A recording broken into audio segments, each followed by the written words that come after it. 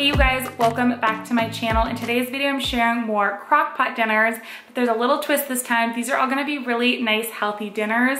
They might help you lose a few pounds. That is what I am currently trying to do. I've lost about 10 pounds so far. I just have a few pounds hanging on from having a baby 11 months ago, so I'm trying to get those last couple pounds off, and these dinners definitely help with that. So if you're trying to do the same thing, you're definitely gonna wanna stay tuned for some quick and easy dinner ideas. For this first dinner, I'm just going with a classic pork roast dinner because there's definitely room for that in a healthy diet. So I'm just starting off with getting my carrots prepped here. I've just got some whole carrots. I'm just cutting those in half. I want those in big pieces so they don't cook too fast. And then same with my potatoes. I'm just adding those right into my bowl, but keeping them in nice big pieces. We are gonna season these pretty heavily to give them some more flavor. I also did add in some chopped up onion. You can do bigger pieces if you want to, but I like onions smaller in this recipe. You're going to want to add in some minced garlic, some salt, pepper. I would recommend about half a teaspoon of each of these. And then you're also going to want some onion powder and some garlic powder. You can also add in some Italian seasoning, which I did choose to do, as well as some paprika. All of the measurements will be listed out in my description box. Just go ahead and check there, but then just toss all of that together. I've got a bunch of pork roast in my freezer because we did just get a pig, so we've got a lot of pork to use up. So I'm just seasoning this heavily with paprika and then salt and pepper. I seasoned this on each side of the pork roast just to make sure that each side had lots of flavor. You can go ahead and sear this if you want to, but personally, I'm usually in a time crunch with all of my kids, so I just like to throw it right into the crock pot as is, and then I just dumped all of those vegetables right on top that we had already prepped, and then I added in about 3/4 cup of chicken broth. You can also use beef broth if you want to. And then I just cooked this on low for about 8 hours, and that was it. Super quick and easy dinner. For this next recipe, I am making a tortellini and spinach soup. This one was so delicious. I'm just starting off with some ground pork sausage. If you are not cool with using pork while you are losing weight, just swap it out for chicken sausage, ground beef, whatever you want is totally fine. I'm also adding in some onion in there and cooking that in with my sausage. Now back over to my crock pot. Once that is all cooked, I'm just dumping all of that right into my slow cooker. Do make sure to spray it with some oil, and then you're gonna add in a scoop of minced garlic, about a tablespoon of Italian seasoning, 1 large can of crushed tomatoes, 1 can of Italian petite diced tomatoes, and then for seasonings, I did a teaspoon of garlic powder and a teaspoon of salt in there, and then you can also add pepper to taste. And then I'm adding in, I think I did about 4 cups of broth, but it's really just going to depend on how much, like how liquidy you want your soup to be, and then you're just going to cook this on high for about 3 hours. After my soup was all cooked and ready to go, I'm just adding in my tortellini. Mine was a spinach kind, but you can really add whatever tortellini you want. And then I also added in a couple cups of spinach for some nice vegetables in here. And then I'm just stirring all of this together, also with some Parmesan. I did about half a cup of that and like a 1/3 cup of some heavy whipping cream. Stir all of this together, and you're just gonna cook it until the spinach and the tortellini is cooked through.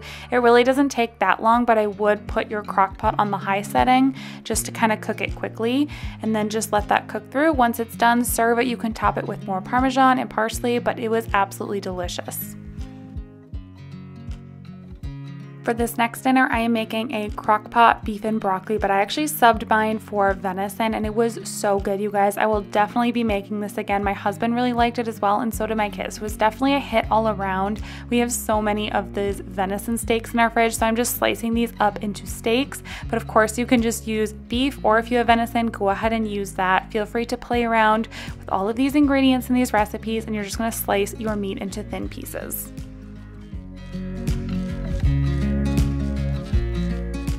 And then for the sauce, you're gonna want about a cup of beef broth. I'm just using some water with some beef bouillon, and then you're also gonna add in half a cup of soy sauce. Just dump that right in there. Maybe use a bigger measuring cup than I did because I definitely made a huge mess here, which you're about to see. I'm also adding in a 1/3 cup of brown sugar, a little drizzle of sesame oil, as well as some minced garlic, and then you're just gonna dump this right into your crock pot. This flavor in this beef broth was so good. good, absolutely delicious, super simple ingredients. You probably have most of these already on hand. And then I just stirred this in here. I cooked mine on high for, I think it took like 3-ish hours. And it was super quick and easy. Once the beef was actually cooked through, I just took out a 1/4 cup of the broth, and then I mixed in a 1/4 cup of cornstarch to make a little slurry. Mix all of that together, and then you're gonna dump this right back into your crock pot with the meat mixture, and this will help thicken everything up. I'm also adding in my broccoli. So I used 2 frozen bags of broccoli, but of course you can use fresh if you want to. I just opted for the frozen because it was easy. Already had it in the freezer, so it was a little bit cheaper, and I just cooked this until my broccoli was done cooking. I feel like it took about 30 minutes from this point. I just cooked it on high, and then I actually topped mine, or I topped it with some green onions, but I served it over cauliflower rice to keep it a little bit lower carb for myself. For this next dinner, I am making a healthier version of a chicken and gravy, which means no packets of gravy. So we are actually going to be making our own homemade gravy mix. So I'll show you how to do that here. I've got a cup of flour, 4 tablespoons of bouillon powder. I'm using this one that I picked up at Walmart. You're going to want 4 tablespoons of that, 1/2 teaspoon of black pepper, 1/2 teaspoon of garlic powder. You can add in some marjoram, but I skipped that and it was totally fine. Did 1/2 teaspoon of onion powder, 1/2 teaspoon of rosemary, and then 1/2 teaspoon of sage.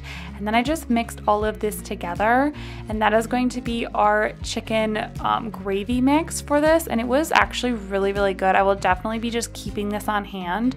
Perfect for those quick, easy nights where you just want a quick gravy. So just set that aside, and we are going to prep our vegetables for this dish too. So I'm chopping up an onion. Definitely need this for some flavor, and then these fresh mushrooms added in so much flavor to this dish. Definitely would not recommend skipping it.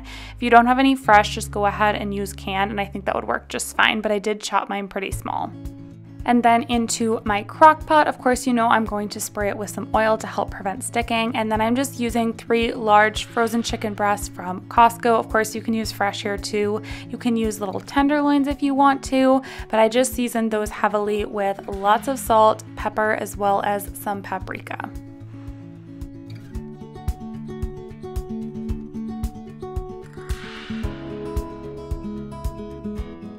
I did also add in a little bit of Italian seasoning and some oregano just because I wanted those flavors to pull through in this dish, but that is optional. And then you're gonna take about 5 tablespoons of that chicken base that we made in the beginning, that like chicken gravy seasoning. So you're using that instead of the gravy mix. You're gonna do 5 tablespoons of that, and then go ahead and dump in your onions and your mushrooms. If there's any other vegetables that you want to add, go ahead and dump those in there as well. And then you're just gonna add in 2 cups of water here. You don't need any broth because you already have that in your gravy mix. And then I just cooked this on high for about 4 hours. This is what it looked like after it was done cooking. I just pulled my chicken out and shredded it super fast with a hand mixer. You can just shred it with forks if you want to, but I wanted mine more on like the finely shredded side, and it was just quick and easy that way. And then to thicken this up, I did 1 tablespoon of cold water with about 1.5 tablespoons of cornstarch. Mix all of that together to make a little slurry. Dump that into your crock pot along with your shredded chicken. You can add in any extra seasonings that you want at this time. I basically just added in a little bit of salt, pepper, and some garlic powder, and then just dumped my chicken back in there, stirred all of this together, and then I let this cook for probably another like 20 minutes to let that cornstarch slurry work its magic. I served mine over a cauliflower mash instead of doing mashed potatoes, just to keep it a little bit more low carb, and this was so good. For this next dinner, I am making barbecue pulled pork sandwiches, which is always a classic and a favorite, but they're not that unhealthy to make, and you can definitely eat them while losing a little bit of weight. So I'm just starting off with my crock pot. Again, I am just using a pork roast. Normally when I make pulled pork, I will use like a boneless pork loin of some sort, but I did not have any. I just used what we had in our freezer. I just added salt, pepper, and garlic powder and paprika to each side of this roast. You do want to make sure that it's very covered and very flavorful, so make sure that you hit all of the sides with the seasoning. You can add however much sliced onion that you want. I only had a little bit on hand, so that's all that I used. And then I did a 1/4 cup of brown sugar, about 1.5 tablespoons of Worcestershire sauce. Just go ahead and dump that right in there. And then my secret for a little bit of tanginess is to use this zesty Italian dressing. It's my favorite. I did a 1/4 cup of that in there. And then of course we need our Sweet Baby Ray's. This is my absolute favorite. I never use any other barbecue sauce. I did a cup of that, and then I just cooked this on low for 8 hours. Once it was done, I took out any fatty pieces, I shredded it up, and then I just served it over buns, and it was so good, you guys. Alright, you guys, that is going to wrap up these healthy crock pot dinners. If you enjoyed it, make sure to let me know down in the comments below if you want to see more healthy dinner recipes. I have a couple more videos planned, so make sure you're subscribed, and I will see you all in my next video. Thanks so much for watching. Bye.